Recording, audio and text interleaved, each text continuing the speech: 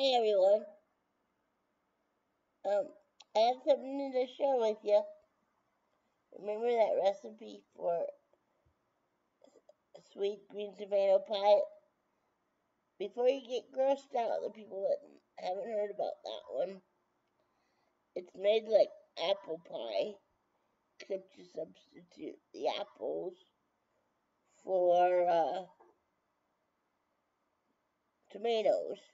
And at first I thought it was just green tomatoes, but I come to find out in my search for green tomatoes that they're hard for me to come by because I can't drive and they're only around for a certain season unless you have them in your garden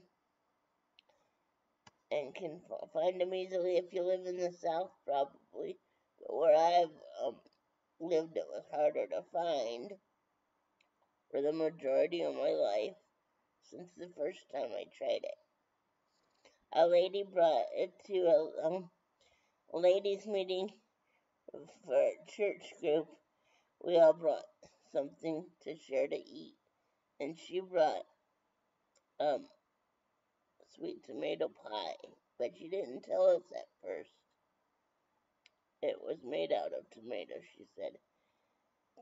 Try it first, and then I'll tell you what it's made with, or what it is. And we all loved it. And then she told us it's made with green tomatoes.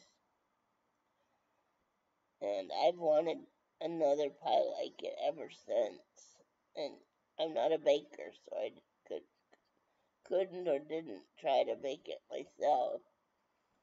And other people have said through the years, if you can find the green tomatoes, I'll make you one, but I never got around.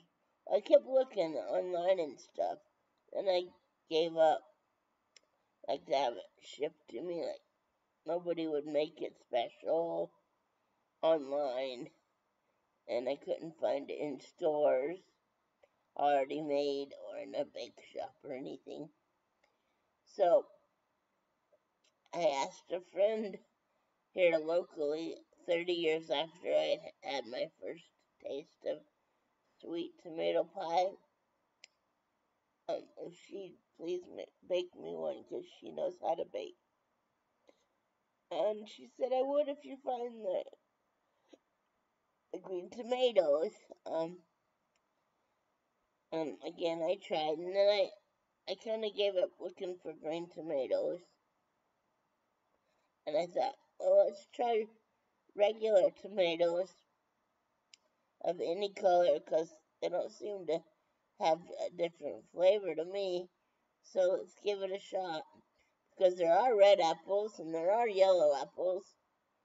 And there's not just green apples out there. And I like the tomato because I don't like crunchy apple pie. And there's no crunch in a tomato unless you put crunch in a recipe. So it's already starting out smooth. A smooth food, so that's a win in my column. Because I don't enjoy crunchy apples in a pie. And I don't really like apples all that much anyway. I have to be in the mood for apples. And then my favorite apple, when I am in the mood for apples, is Golden Delicious. Well, anyway, I asked somebody locally after that first lady that I asked locally, once I got tired of looking for green tomatoes, just try any color of tomato, but not tomatillos. They're totally different. But I'm at the point where I'd try any color of tomato. Just make it like you'd make it an apple pie, and but substitute tomatoes for it, whatever color, whatever size. Well, I haven't made whatever size yet, but I'm gonna work towards that so I can get the look of heirloom tomatoes, which are all different colors of tomato in one batch of tomatoes. I want to try that in the future. I haven't tried it yet, but I can't imagine it not tasting as good as the regular size, beefsteak sized tomatoes. And I prefer chopped up tomatoes to sliced, because it just looks more authentically apple like. So, or original ingredient like, because it's supposed to be apples, but we're substituting tomatoes. But either way, the lady that made me the pie sliced them, but tastes just as good if you put enough sugar, and she did. She put in 2/3 cup of sugar, and it was a 6 slice pie for 2 1/3 cup of sugar. You gotta put enough sugar in to make the tomatoes taste like soft apples. So beware of that. And I can't really judge the size of pies. I'm not a baker, and she baked it at her house. I gave her money for ingredients and as a thank you also for making it whatever's left after ingredients for 2 pies. 2 pies because I wanted to give her a gift pie. She'd make it, but of course, I wanted to give her money to have it be enough for 2 pies so she could have one. And I told her to please try a bite because you won't regret it. I didn't think I would like a pie with tomatoes, but it turns out I loved it and was searching for it for 30 years again to have it again. And so give it a try, but she didn't have it in her to. It turned her stomach to think about it being a tomatoes in the pie. But don't let that stop you. You got enough sugar. It really does taste like soft apple pie. And if you cut the tomatoes correctly, it will look like, well, the sliced ones are alright, but they don't look like traditional apple pie slices. So I'd like it to be more more diced than in the rounds, unless they're smaller tomatoes and would look okay whole or diced, but just not round again because I want it to look more like apples. And I don't really like. Well, if the apples were smooth, I'd like apple pie, but I don't usually like apple pie because they're usually crunchy apples in the pie. They don't cook all the way. And since I don't really like apples all that much to begin with, and I only like them when I'm craving them, which isn't very often, I'd rather have simply apple juice. You know, the pressed kind of juice, the cloudy brown kind of juice. That's my favorite way to have apples is in pressed juice. And it's cloudy brown, and thicker a little bit. Anyway, you won't. Well, if you like apple pie and you like tomatoes and you're not allergic, um, try this, and I'm pretty sure you're gonna love it and want it again. And if you want to hide the fact that they're tomatoes, make sure you put whipped cream over the slice of pie, or ice cream, whatever, to cover the top. But if you want to hide the fact that it's tomatoes until they take a bite, but you gotta make sure any participant, of course, in trying it would know that it's tomatoes if they're allergic to tomatoes or anything in a traditional apple pie that wouldn't be the non-traditional tomato, so they won't come to harm. So, but everybody knows that. But I just wanted to put that out there since I brought it up.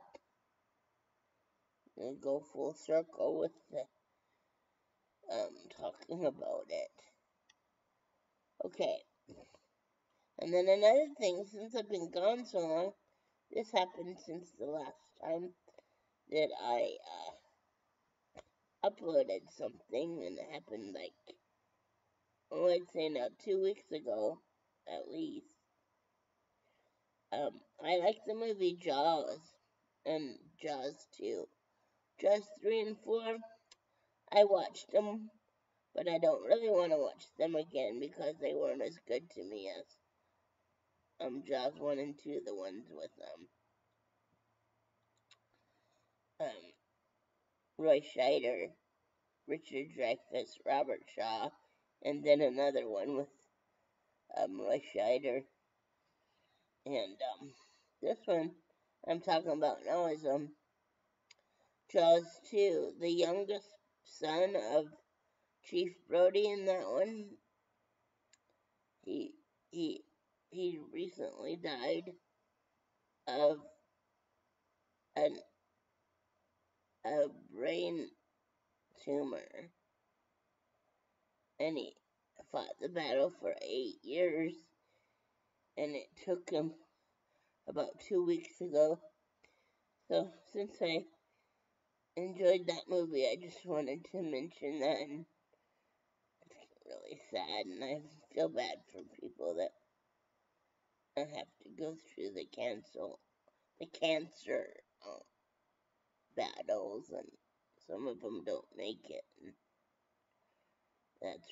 that's doubly sad.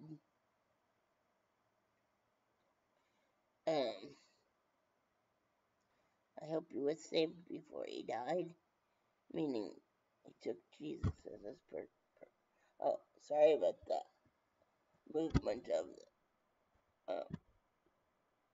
the video, but my computer's on a tray that slides around on a slippery floor.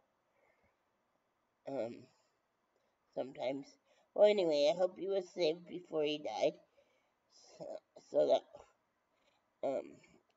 that means I hope he took Jesus as his personal savior and took him upon his free gift of salvation, and took him as his personal savior before he died. Because if he did, he's in heaven